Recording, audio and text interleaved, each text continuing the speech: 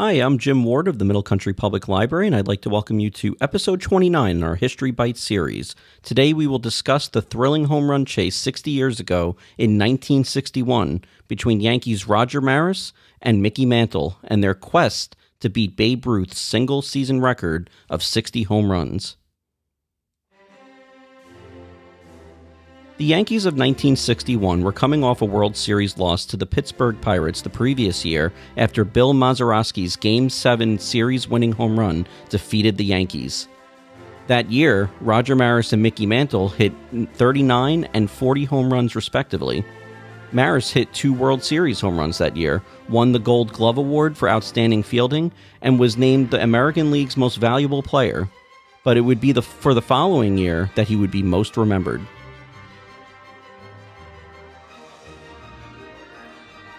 In 1961, Roger Maris and Mickey Mantle, known as the M&M Boys, engaged in a season-long home run duel. Mantle set the early pace. Maris had only 1 home run in April. Mantle had 7 in the first 9 games. Maris didn't connect until the 10th game, but caught Mantle on June 3rd when he hit number 14. 5 weeks later, they were tied again at 35.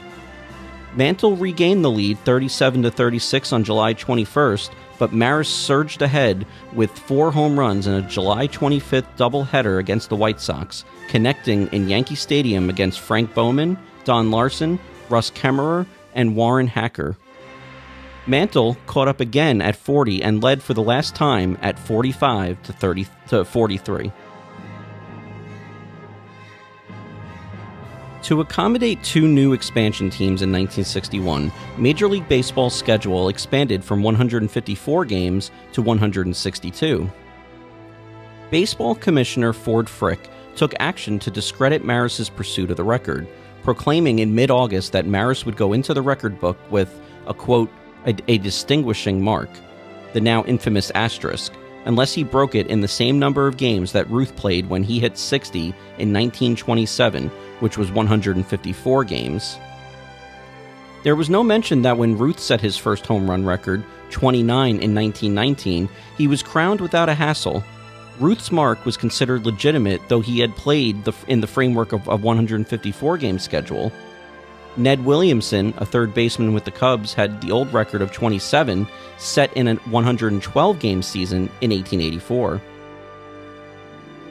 Maris had the misfortune of chasing Ruth and being measured against Mantle, a longtime favorite who was in his 11th season with the Yankees. Most fans and the Yankees teammates were rooting for Mantle. If anyone deserved to break Ruth's record, they insisted, it was Mantle. Maris was viewed as an interloper because he had joined the Yankees the year before in a trade with Kansas City.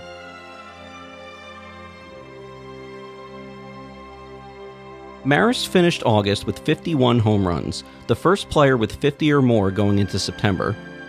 Mantle hung in, only 3 back at 56-53 on September 9th. He had only 1 homer thereafter and went out of the starting lineup on September 24th with a severe hip injury that required surgery. That left Maris to break Babe Ruth's record. The Astros series took place at Memorial Stadium in Baltimore. Frick had proclaimed that Ruth's 154-game record would stand if Maris did not break it by the 154th game, which was the 3rd game of a 4-game series against the Orioles. Maris hit his 59th homer in game number 153 and almost tied the record with a shot that hooked 10 feet foul in the late innings of the 154th game.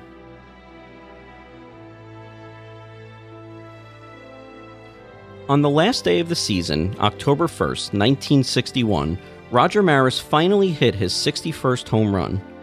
Following the historic shot, Maris jogged around the bases with his head down and initially didn't acknowledge the appreciation of the fans.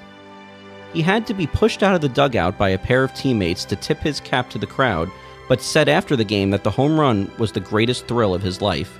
Quote, "It gives me a pretty good feeling to know I'm the only man in the history of baseball to hit 61 home runs." Sal Durante, a 19-year-old Brooklyn truck driver, caught the ball about 10 rows back in the right field stands. After catching the ball, Durante was brought to Maris to give him the ball. Maris thanked him, and Durante thought that would be the end of it. But After signing the ball and dating it, Maris handed it back to Durante and said, "Keep it, kid. Put it up for auction. Somebody will pay you a lot of money for the ball. He'll keep it for a couple of days and then give it to me." Durante, who expected nothing more than a thank you from Maris, wound up selling the ball to Sam Gordon, a California restaurant owner, for $5,000, which was a lot of money in those days. Gordon then turned the ball over to Maris. In 1998, another home run chase mesmerized baseball fans. Throughout that summer, Mark McGwire of the St. Louis Cardinals and Sammy Sosa of the Chicago Cubs battled each other for the record. Both broke Maris's record, McGwire finishing with 70 home runs and Sosa with 66. In 2001, Barry Bonds hit 73 home runs, surpassing both Sosa and McGwire, and currently holds the single-season record for home runs. While there was never an official asterisk next to any record of Maris's, in fact, the league didn't even have its own record book until 1995, and of course Frick had no real say over what anybody else would put in their record books, the league simply considered Ruth's and Maris's to be two separate accomplishments. In 1991, a Major League Baseball Committee on Historical Accuracy voted to remove the distinction and award the record fully to Maris, who had passed away 6 years earlier, never knowing the record was his. I'd like to thank you all for joining us for today's episode. If you enjoyed it, click like, and if you watched on YouTube, hit subscribe. Thanks so much, and we'll see you all next time.